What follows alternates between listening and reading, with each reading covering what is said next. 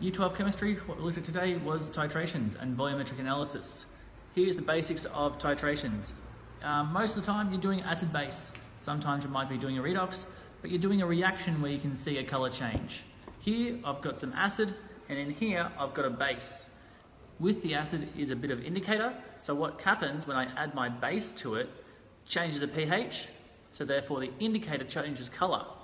Watch. So as soon as I do that, we get a color change because the pH has changed from acidic into basic. We use that knowledge in titrations to be able to understand when the acid equals the base. Obviously, I whacked in a whole bunch of base that time, so it's gone completely into my other color. However, in a titration, we add the base really slowly, so we can see that one point when we've got one drop more base than the acid. Let's have a look at the stuff we use with it. What this is a burette. It allows you to add drop by drop a certain amount of stuff and measure how much you add to it. So what this allows us to do is gradually drop by drop add base to my acid and work out exactly when the amount of acid and base is equal based on our reaction. So start off, put that there and gradually turn that there. As you can see, as I add my base, it starts to change color. Goes back to clear because there's still more acid there.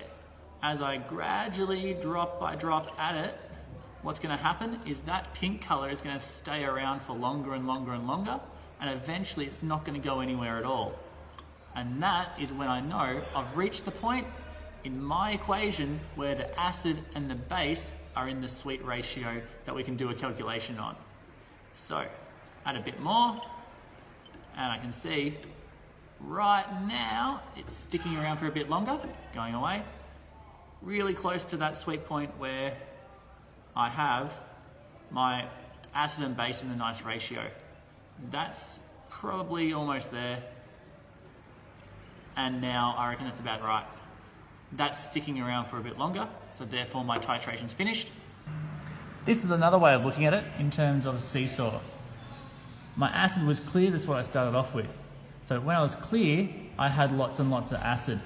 As I gradually added the base, we would have come to this point where it's even and it's just a little bit pink. If I continue to add the base, I'll get a really pink color. But what I want to find is that time when this is pretty much even, and that's when I first start to see that glimpse of pink sticking around.